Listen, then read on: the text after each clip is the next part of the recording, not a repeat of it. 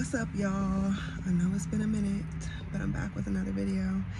And today I want to talk about why fathers are necessary and they are not by any means optional. Because I feel like the times that we live in now, people really make it seem like fathers are optional, like they're not necessary to be in the home, and that is just absolutely not true. So first I want to say welcome back to all of my already subscribed peeps. But if you're not subscribed, subscribe to my channel, like this video, check out my other videos, and comment below if you have any thoughts after watching this video. So let's get into it. I come with this perspective from personal experience. So anybody who's kind of been following my story or knows anything about me knows that I went from being a single mom, a struggling single mom, to now being a wife. Yes, I'm officially a wife. Not just a fiance, not a wife to be. I'm a wife. We are legally married, and I will probably create another video another time just talking about our courthouse wedding, why we decided to do that, and just how that whole process went. But yes, I am married. So went from being a single mom to married to being with an amazing man who is truly he's just everything. He's a great provider, protector, and just man of the house. And not only is he an amazing husband, but he's an amazing father to my daughter. And we are also expecting a baby boy. Kind of see, boop, boop, boop. He's due in about a month. So yeah, and going from being a single mom to now having a husband and a father for my child, I just not only see the difference and feel the difference within myself, but I see and feel it in my daughter as well. And it's made it even more obvious to me why fathers are necessary. I really hate that we live in this culture that kind of almost glorifies like single mom or baby mama, baby daddy culture, and not even necessarily glorifies it, but normalizes it. Like it's not an issue, like it's not a thing. And that's really where I have an issue. And I think a lot of it stems from feminism, because a lot of what feminism promotes, it devalues the nuclear family. It emasculates men and kind of makes men seem like they're obsolete and toxic, and masculinity is this horrible thing that we should never engage in. And it makes women have to step into this masculine role, and that just creates single families, bitter moms, and all of these different things that just aren't productive to society. Like stronger families equals stronger communities equals stronger societies. The reason our society is falling to shit is because we don't have strong families and we don't value these traditional things that have always worked from the dawn of time, and we're not valuing the nuclear family. Two women cannot replace that of a mother and a father. Another woman cannot replace a man, and another man cannot replace a woman. So two men cannot create the same environment that a man and a woman can create for a child. And two women can't do the same thing. So a lot of times I'll see a lot of times like single moms coming together and raising their kids together and being like, this is our community, we have sisterhood, blah, blah, blah. Like that's cute and all, but in the long run, that is not beneficial to you or your children, because now you're making your child feel like you're literally subconsciously implanting in their head that men are just not necessary, which is just a lie, because it takes a man and a woman to create a child. Therefore, it takes a man and a woman to raise a child. But on top of that, it's like women and men are different. We're biologically different. We're socially different. We're just different, and that's okay. We have different strengths and we have different weaknesses. The reason why marriage is considered between a man and a woman, and why you even need a mother and a father to raise a child, is because there's different qualities that you require from the mom and from the dad to go into raising your child to make them a well-balanced, amazing person.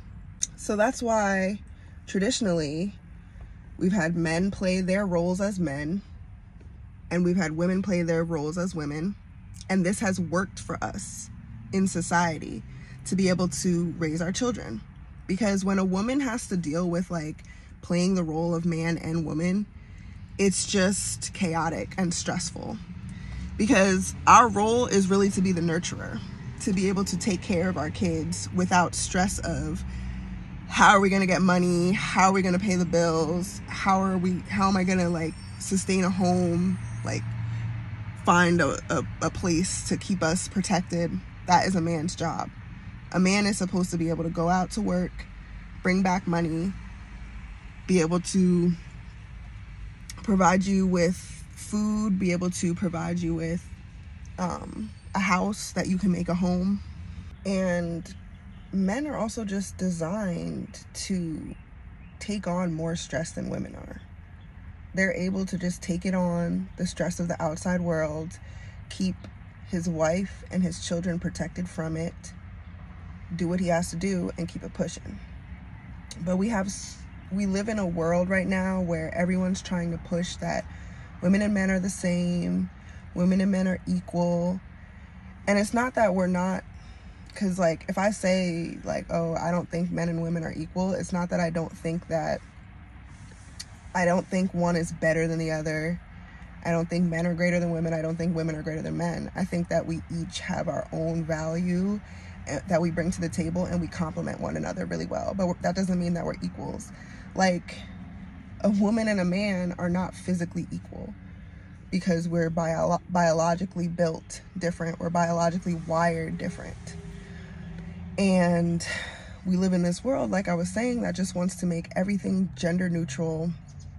There's no difference between man and woman, even though there always has been since the beginning of time, even though our DNA makeup is completely different, even though physically we are completely different, from our organs to our bones to our tissue to our skin, everything is different. But yet we're trying to live in this world where everyone is just ignoring these basic truths and basic facts, and it's not benefiting anyone. On top of that, feminism, I'm gonna bring it back to the feminism, because I feel like this is really the root cause of why we're where we're at, where we are in society.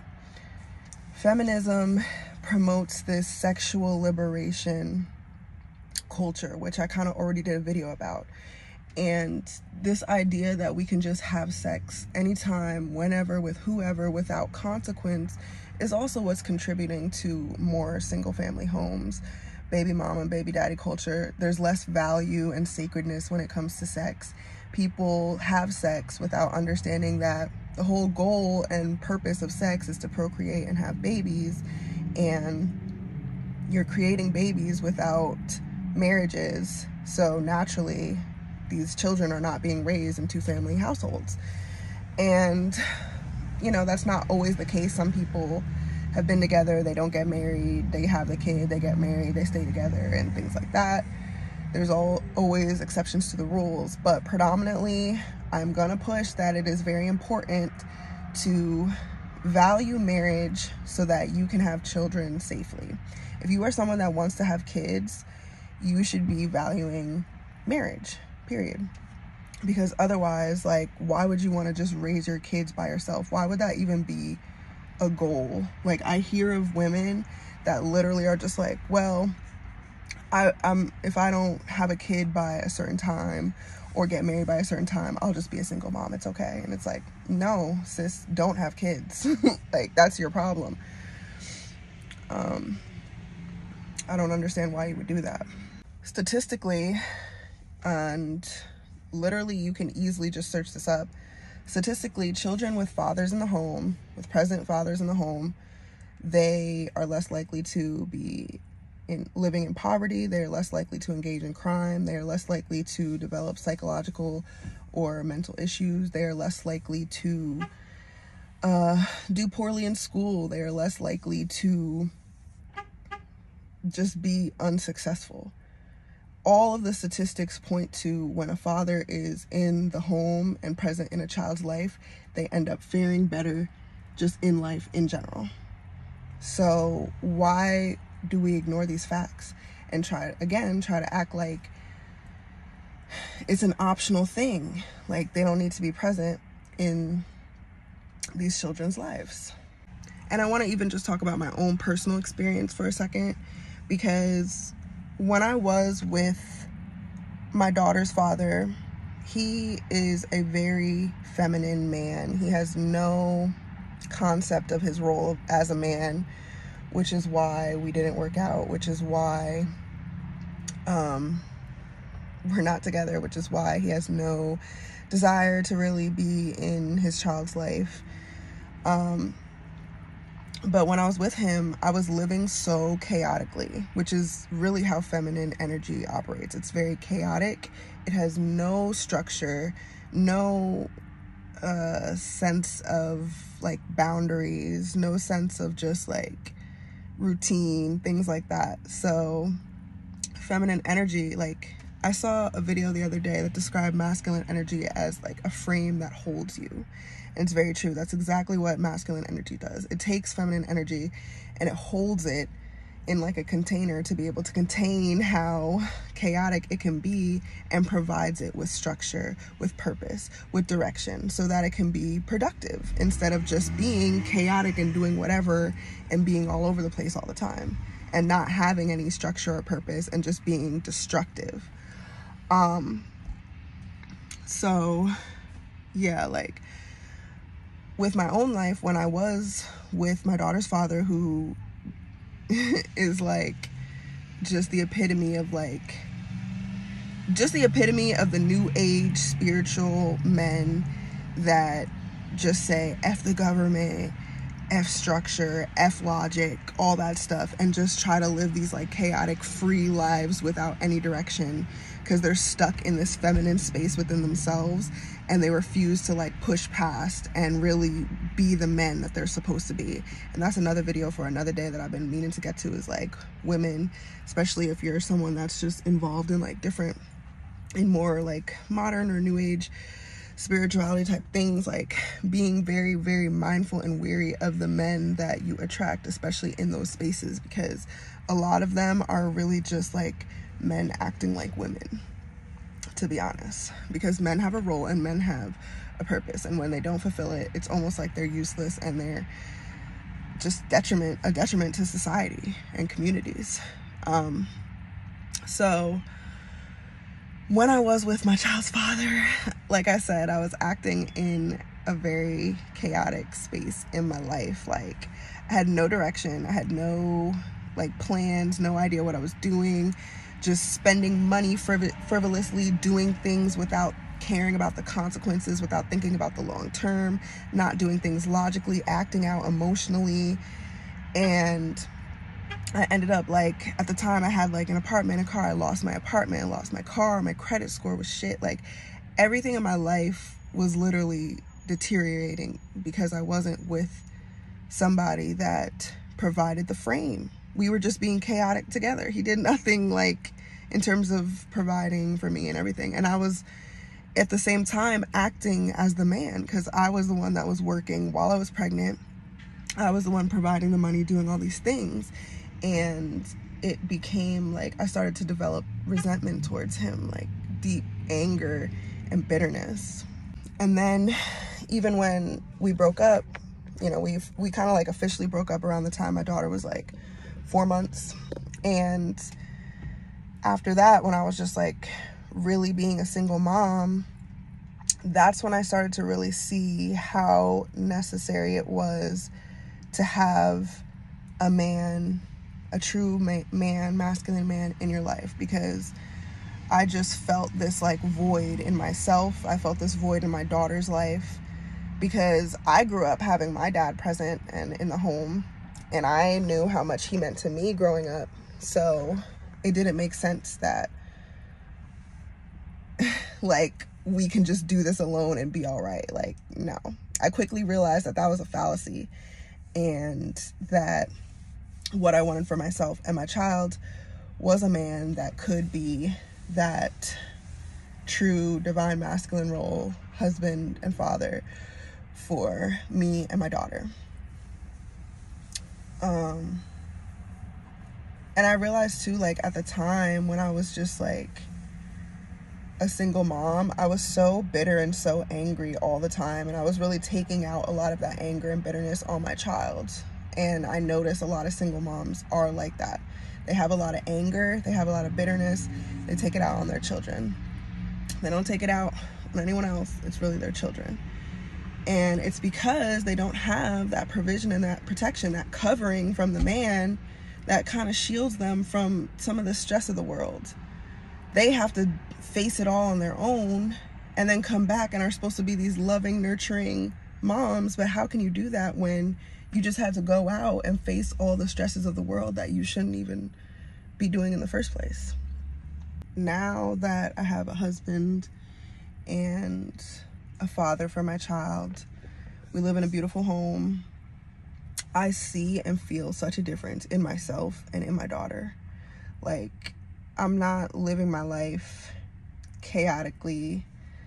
Because I have him as like a frame to hold me, it keeps me on track just with my life and things that I need to be doing. It gives me purpose.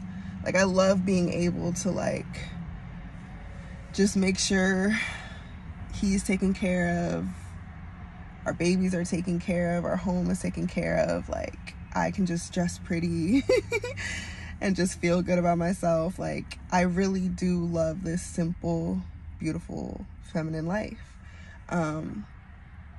And I'm seeing the difference in not only myself and how like just happier I am, and just like I don't feel stressed anymore. I don't even think about like, oh, where are we gonna get the money for the bills? Da, da, da. Like, that's not on my mind. Like, my husband does all that. He pays the bills. He has the money. Like, he gives me money once a week when he gets paid, and I just worry about what I be spending on. And if anything, I just keep us on track. Like, I have like a little budget thing that I have, or like our bills for the month, and he looks at it to make sure he knows like what week we have to pay what stuff. And you know, I'm not like, before I used to be stressing hard, like, oh my God, how am I gonna do this? And it's like, all I worry about now is taking care of my daughter, taking care of my pregnancy, making sure there's food in the house, and keeping the house clean and things like that. Like, it's really we chilling over here. But yeah, on top of that, I see like the difference in my daughter. Like, my daughter was so, and she still is, but I see the difference that like a father makes for a daughter. Is like, it keeps even her just more disciplined and in check. Like, she listens better. She's just like calmer. Her emotions, like, she's happier. There's so many things that just benefit her. Like, she would lash out and have like tantrums and all types of stuff all the time prior to me having my husband. And even outside of that, it's like, I know she's just like, you know, a toddler and stuff, because she has tantrums every now and then too, but it was different. It was really different. Like, I could tell it's like she felt this void too. Like, she wanted a dad, because children, they'll feel things. They're very intuitive, even if they don't fully know what it is that they're feeling. But I genuinely see a difference in her. She's like amazing, and she loves her dad. Like, that is her stepdad is her dad. That's her dad. She loves that man more than anything. Like, she be so hyped when he comes home from work, so hyped to play with him, so hyped to do whatever with him, and she don't even want nothing to do with me once that man comes home from work. So I say all this to say that fathers are necessary. They're not optional. It makes me really sad when I see like other single moms especially acting like I've seen single moms state things like, my children don't need a father because I can play the father and the mom. Like, I have masculine and feminine energy. Like, no, you don't. You're a woman with a womb, and you will never, ever in your entire life be able to replace that of a father. And you're doing yourself and your child a disservice by acting like you can fulfill the roles of two people. You as one woman can fulfill the roles as a man and a woman. It's just not true, and you're lying to yourself. So yeah, I really do feel like the experiences that I've had in my life were purposeful, because I'm meant to help other people just see beyond these things. Like, I've gone through a lot of pain and tragedy and trauma in my life, especially surrounding being a single mom. Those were some of the hardest, darkest days in my entire life. But I'm not in that place anymore. And I know how dark and lonely that place is. And I don't want other women, I especially don't want other women to even end up in that space, which is why I try to preach this stuff and let them know, like, learn from my mistakes. Marry before you carry. Value marriage. Like, value men. But if you are a single mom and you are in this space, there is time to heal. There is time to be, like, there is time for redemption. It is possible for your story to still have a happy ending, but you have to be willing to look within yourself and be honest and hold yourself accountable and responsible for the decisions that you've made in the past. Understand that your mindset has been warped by our society, because this is not just something like, if you were involved in feminism, you just took this on. This stuff is everywhere. It like permeates every single facet of our society at this point in time, where they're pushing this stuff heavy on everyone to believe that women can do it all. Women are superheroes. We don't need men. We can do whatever men can do and more. Like, it's insane, and it's not healthy, and it makes no one happy. I don't know one single woman who's really happy. They be lying and they be on like, oh, I got my money and I'm like the rich auntie. I don't need a man. I don't need kids. All right, sis, I'm gonna see you in 20 years and see how you feeling when you old. The money's not keeping you warm at night. Who's gonna take care of you when you get old? You don't have kids, you don't have grandkids, you don't have nothing but what? Your Louis bags, your mansion. Okay, sis. But life is not material. Life is way beyond materials. It's way beyond the physical. What do you have beyond that?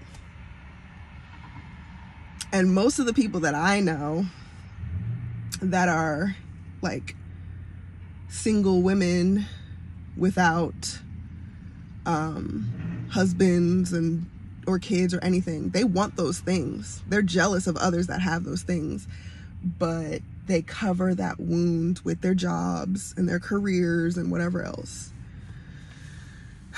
And it's sad. I feel really sad, because it's like, you've been led a lie that being a career woman and having a career would fulfill you in the same way as having kids. It will never, ever fulfill you the same way. And the weirdest thing now is people with the pets. Oh, my dog is my baby. My cat is my baby. Now, I love my cat, and that is my baby. Like, don't get it twisted. But that will also not replace a kid. They're gonna die. They don't even understand what you're saying. They're not even human. Like, so, yeah. So that's that on that, y'all. I just really wanted to speak on this because I just see a lot of stuff from people in my past that are always just like making posts about how men aren't necessary or fathers are optional. And that's something that I just find is a personal thing for me, because like I said, my experience. And I just feel like my purpose here is to really help others understand the importance of marriage, of union, of nuclear families, of embracing our traditional gender roles, and just doing things how we always have done. Like, fathers are necessary, fathers are not optional, and men are so important and vital to our society. We would have nothing. Our society would look nothing like it does if we did not have men. We wouldn't have roads, we wouldn't have buildings, we wouldn't have Wi-Fi, we wouldn't have electricity, we wouldn't have all these things that you know and love.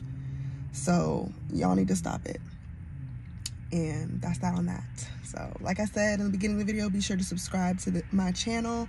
Check out my other videos, comment below what you think, and like this video. And yeah, peace out, y'all.